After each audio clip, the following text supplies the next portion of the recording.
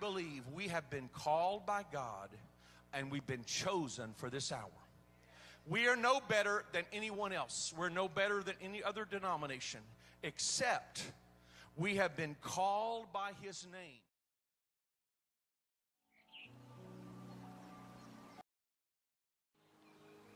As of 2010, Christianity was by far the world's largest religion, with an estimated 2.2 billion adherents, nearly a third, or 29% of all 7.5 billion people on Earth.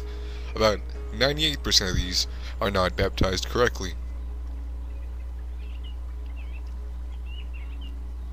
Of those baptized in the titles of God, or otherwise incorrectly and not in His name, roughly 50% or one half are sprinkled, most likely as a baby and not immersed in water, as informed believers in Jesus Christ. Study the book of Acts, and you will see that there is not one baptism in the name of the Father, and of the Son, and of the Holy Ghost. They were all done in the name of the Lord Jesus Christ, for the forgiveness of sins. You must be baptized by belief in Jesus' name to be saved. The word baptism means to wash, bathe, or immerse. Water baptism began in the Old Testament. Converts to Judaism had to go through the baptismal waters of mikvah. All converts were immersed in waters of separation as an act of faith to become a Jew. When baptized, the sacred name of God was invoked over the candidate. What is the name of God to be invoked over the candidate for salvation in the New Testament? That name is Jesus Christ, and can be found in Acts 2:38.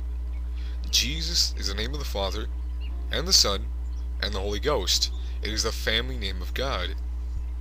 All the members of the following religions are baptized with a false baptismal mode or formula. The list is not an exhaustive one, but should serve to provide a general idea of the great apostasy spoken in Thessalonians 2 and 3. Let no man deceive you by any means, for that day shall not come, except there come a falling away first.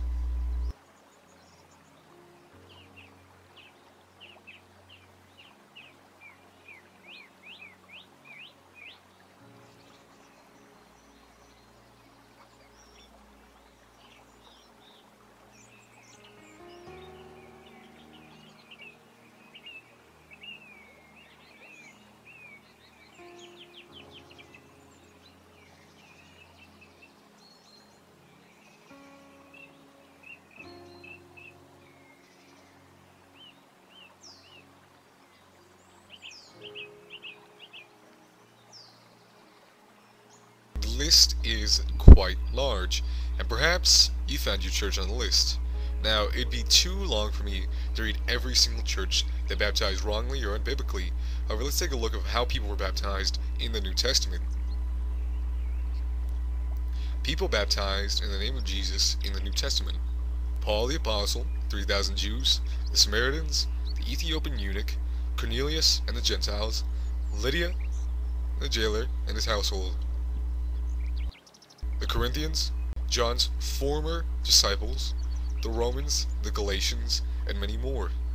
Famous people baptized in the name of Jesus in the modern era: Charles Parham, Glenn Cook, A.H. Argue, Frank Bartleman, Azusa Street participant and historian, E.N. Bell, one of the two organizers of the Assemblies of God and its first general chairman, William Booth Cliburn, Glenn Cook, A.G. Garr, Frank Erward, who was an early associate of Frank Durham and a prominent revivalist, Howard Goss, one of the two organizers of the Assembly of God, one of its executive purposters, Elsie Hall, G.T. Haywood, prominent black leader, B.F. Lawrence, Harry Von Loon, R.E. McAllister, who was a prominent evangelist, Amy Semple McPherson, D.C.O. Opperman, an executive purposter in the Assemblies of God, H.G. Roger, and lastly, R.G. Hoekstra, who was achieved financial success with his Chaplain Ray radio broadcast.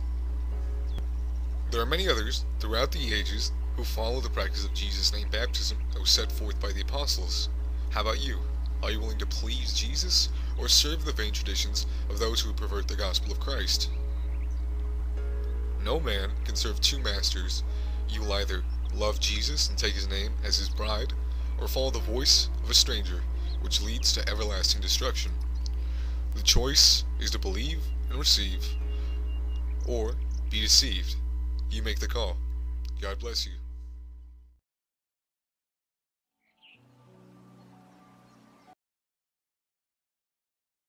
In Jude, we find him writing in verse 3, I wanted to write of our common salvation, but he said, I realized it was necessary for me to write to you of the faith which was once delivered to the saints. It's very specific in Greek. It was delivered once for all. We do not have an evolving gospel that needs to be updated with the latest theories of psychology and sociology and legality, but we have the faith which once for all was delivered to the saints. It saved people in the first century. It saves people in the 21st century.